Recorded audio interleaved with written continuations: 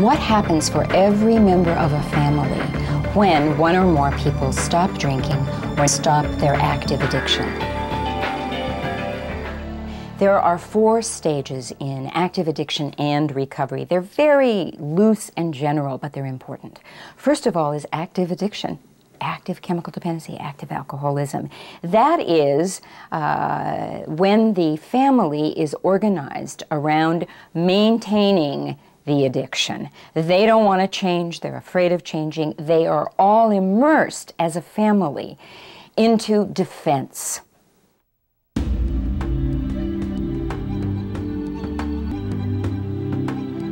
We got married and she was pregnant, and I didn't want to see that, you know. I was too busy drinking and smoking a lot of pot.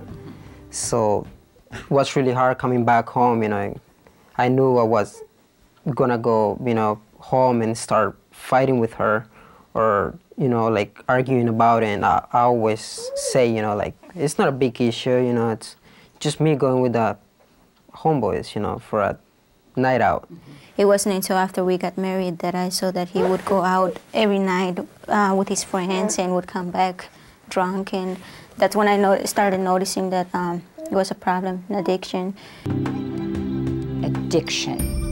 As soon as that's identified, things will begin to change, and the family goes into what we call the transition stage, stage 2. Transition is this period, the end of active addiction and the move into abstinence. It's not yet recovery. It's not yet recovery. It's dry. Transition is that very critical period when the drinking stops and the abstinence begins. Everybody in the family may go along. That's just wonderful. That's the best of all possible worlds. Lots of times this is the point when an individual, the actively addicted person, a partner, will go into a treatment program, and hopefully everybody goes too. I just got tired of living the way I was living. I realized that I wasn't contributing the way that I knew that I could.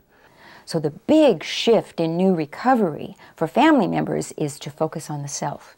John's going to take care of his problem on his own. We can't do that. And I think we've all learned that part of it. But now we have to take a step forward and figure out, okay, so now what?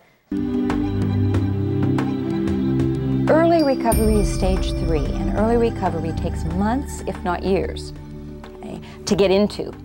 Transition lasts months of stabilizing. And early recovery is really defined by a lessening of impulse, a lessening of this quick, knee-jerk response by everybody, to need to do something quick. Stage 4, ongoing recovery. You probably are hoping for the happy ending. Well, there is one, but it's not an ending. Ongoing means just that. By ongoing recovery, which is years of new learning, the family has its sense of knowing who it is and how it works as a recovering family. Now I have tools to help me through those times of uncertainty, knowing that anything is better now that I'm not drinking. And so it's just really good to see her the way she is right now, and she looks 100% better and just more motivated, and it's great, and I like it.